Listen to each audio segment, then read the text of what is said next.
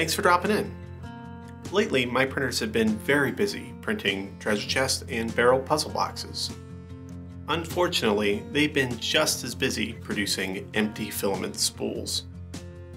While some filament manufacturers have gotten better about using recyclable materials for their spools, there are far more that aren't so ecologically friendly. So it's no surprise that the internet is full of projects that reuse these empty filament spools for drawers, desktop organizers, drawers, planters, drawers, Christmas light storage, drawers, and last but not least, drawers. So of course I've decided to make my own drawer design. Okay, it's been done, but I'm stubborn and I wanted to try out a layout that I haven't personally seen yet. This is my filament spool parts drawer.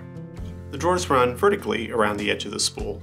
It has 12 small bins, making it ideal for storing a larger variety of small items. At about 30 grams each, the small drawers are also ideal prints to use up the last bits of a nearly spent roll. The drawers can be completely removed, which I find pretty helpful for dumping items out. You'll see that this print has two different bin styles. I couldn't really decide between the two, so I tried out both. The first style works best with the label since it's flat, and the second style is easier to grip. There was a prototype drawer that sadly never made it past an initial print due to physics. Bonus points if you can see what stupid oversight I made when coming up with this one. The bins are held in place with these thin guide rails. Just snap them around the spool and glue it in place.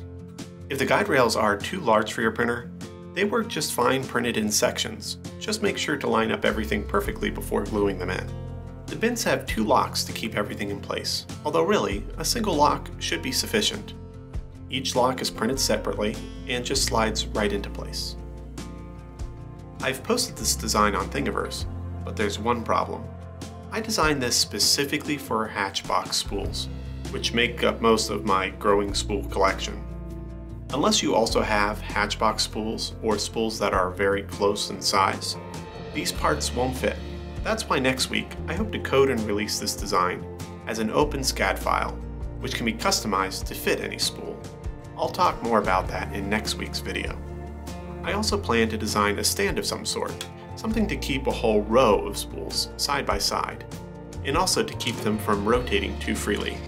I guess I have a couple videos worth of assignments to work on. So until next week, thanks for stopping by.